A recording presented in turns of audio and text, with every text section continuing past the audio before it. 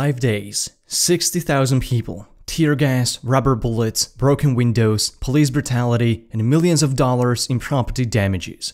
This is the Battle of Seattle, a week-long series of largely non-violent protests against the Ministerial Conference of the World Trade Organization, hosted in the birthplace of Microsoft and Amazon. They created a fertile soil for much of the pro-middle-class political rhetoric of today. Trade with China cost us 3.2 million American jobs. No more NAFTA. No more NAFTA. No more NAFTA. From November 29th through December 3rd, 1999, Seattle became home to one of the largest demonstrations in modern US history. The Battle of Seattle was among the first mobilizations, internationally coordinated mainly via the internet, with 400,000 people taking part online. What in today's political climate would be an unlikely alliance, the WTO conference united under a common cause a powerful coalition of labor unions, media activists, association of churches, students, NGOs, international farm and industrial workers, and anti-globalists. Fair trade, transparency, respecting democratic process, human rights, labor laws, and environmental protection were among the top demands of protesters. But they didn't just demand justice for themselves, they also demanded cancellation of debt and abolition of child labor in developing countries.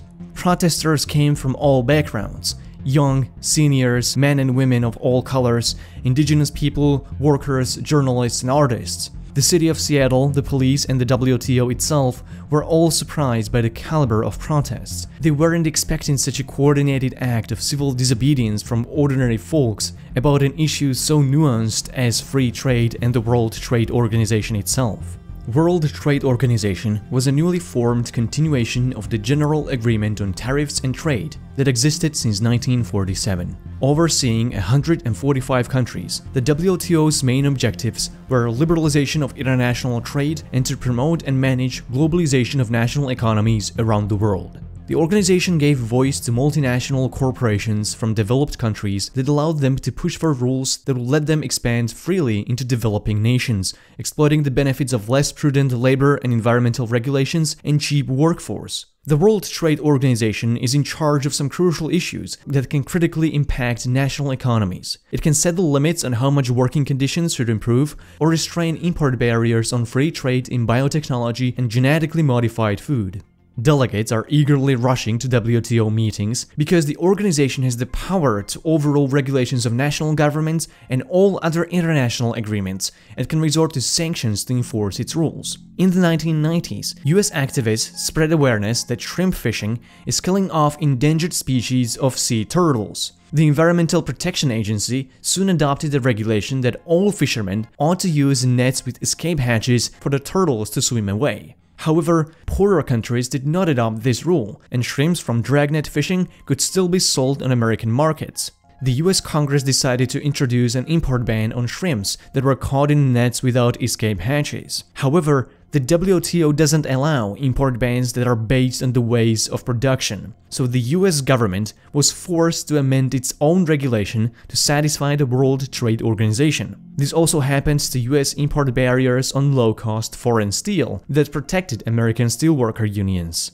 The WTO can also resolve disputes between member nations. Agriculturally exporting countries like the US, Canada, or Australia saw European and Japanese subsidies to their farmers, alongside food safety and environmental regulations, as unjustifiable distortions of free trade. This is where the WTO sided with the US, essentially undermining food independence of European and Asian nations. Resolution of these disputes underlines the fact that liberalization of trade is always a priority for the World Trade Organization.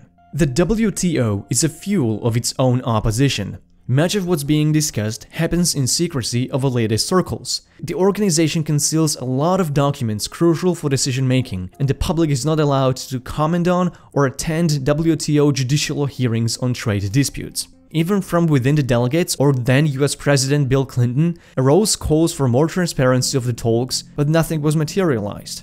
The WTO is not accountable, as many of the delegates are not directly elected, but merely appointed ministers and deputies. A lot of the most important talks are even excluding majority of member states in so-called green room discussions.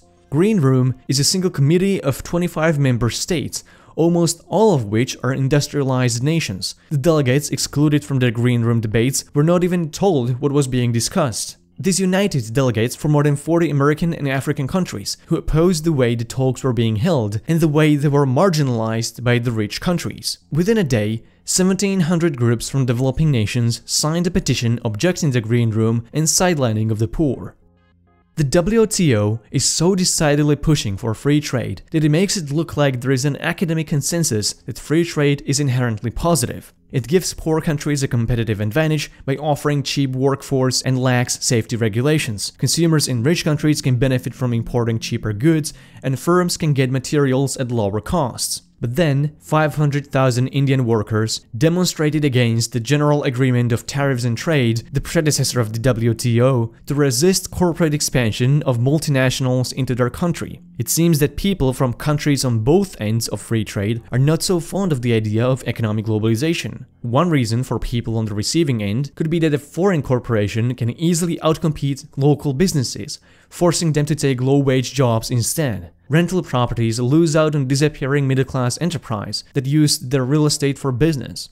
The economy becomes more vulnerable to market volatility and recessionary layoffs, as much of the economic force is concentrated within a smaller number of foreign corporations who have no national interest in the people and communities that work for them. Free trade greatly benefits rich corporations, but not so much the people in rich countries. Outsourcing of jobs costs millions of workers to go unemployed or take lower-paid jobs. The economic costs do not stay confined within those workers. As they lose income, they cut spending, which in turn deprives other businesses of their profits.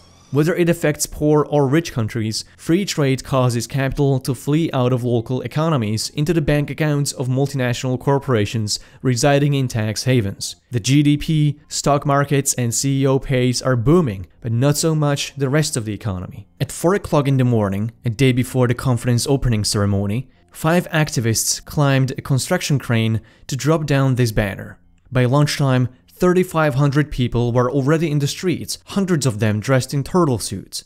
A pro-WTO counter-demonstration was also planned, but only about 50 people showed up for that one. The following day, the protests were largely non-violent. However, a couple of dozens of young protesters, dressed in black and wearing black masks, smashed some newspaper boxes and windows in Nike stores. They were quickly chased away by peaceful protesters, while others chanted, "No violence, no violence." Yeah, take off the mask! Take off your mask and join the rest of us and shut up! By 10 a.m., the streets of Seattle are filled with 25,000 protesters. Many of them stage sit-ins and chain themselves together, thus blocking intersections between hotels and conference buildings. This prevents delegates from attending WTO functions. By noon, the opening ceremony is cancelled and protesters claim a major victory.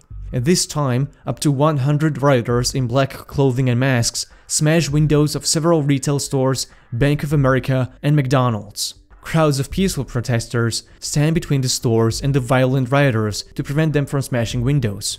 The police, standing 100 yards away, doesn't do anything against the rioters. Several police officers have told us because they were assigned to control the protest crowds, they weren't allowed to break ranks and to stop the black bloc. So the group just continued destroying property for nearly an hour. Instead, they heavily use pepper spray and tear gas against non-violent protesters who engage in peaceful sit-ins. By 3 p.m., Seattle police runs out of department-issued pepper spray. When President Clinton threatens the mayor of Seattle, Paul Schell, to shut down the whole conference unless the city is cleared, the mayor declares a state of emergency and a curfew from dusk till dawn in the downtown area. The city of Seattle calls in state patrol troops and National Guard for help. The next morning, December 1st, the mayor announces a ban on gas masks without exemptions. It takes the mayor several hours to exclude firefighters and journalists from this ban. However, reports of police brutality began piling up.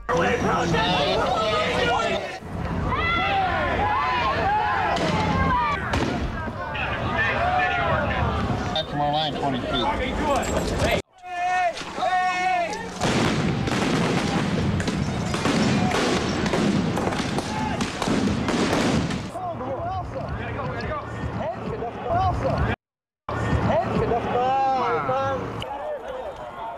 There's no need for that. Non-violence. There's no need for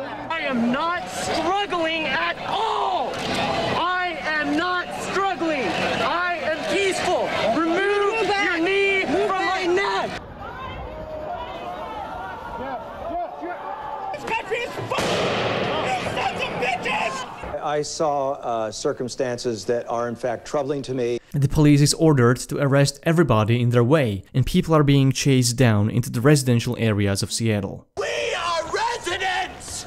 There was no protesters! None of us are protesters here! Even bystanders and journalists who are not participating in the protests are arrested.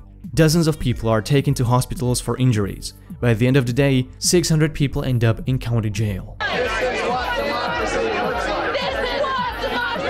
The following 2 days saw the focus of demonstrations shift from the WTO to Seattle police, where protesters demanded the release of all arrested demonstrators. Let them go! Let them go! Let them go! On December 3rd, the US Trade Representative, Charlene Barshevsky, and WTO Director General Mike Moore suspend the conference, citing street actions as well as insider disagreements among the delegations.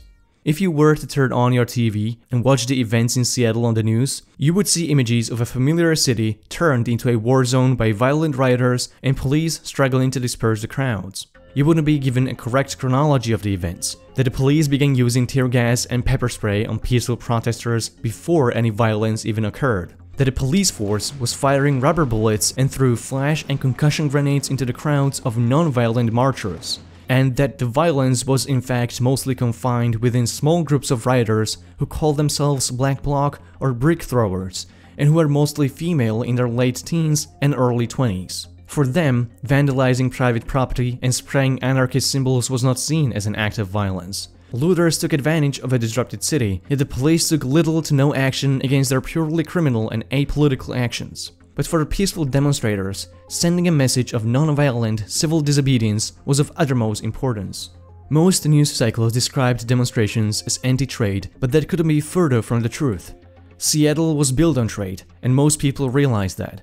We're not against world trade, the rules of world trade. We're against world trade without rules. Their real demands were fair and green trade, given international markets oversight so that corporations cannot exploit children or workers in countries with poor labor conditions. We've got to have better labor standards, and we've got to make sure that labor and environmentalists have a seat at the table. They demanded that the WTO should respect rules and regulations of local governments and should not try to force free trade at the cost of democratic process. Part of the demonstrations were also teachings and info sessions, educating people about the issue of global trade and the WTO. Some delegates went out into the streets to meet with the protesters and engage in open discussions, and they were surprised by how well informed the people were about these issues. The Battle of Seattle resulted in $20 million in property damages and lost sales. US taxpayers had to cover additional $3 million for city cleanups and police overtime. The city of Seattle had to pay $250,000 to 157 protesters for violating their Fourth Amendment rights.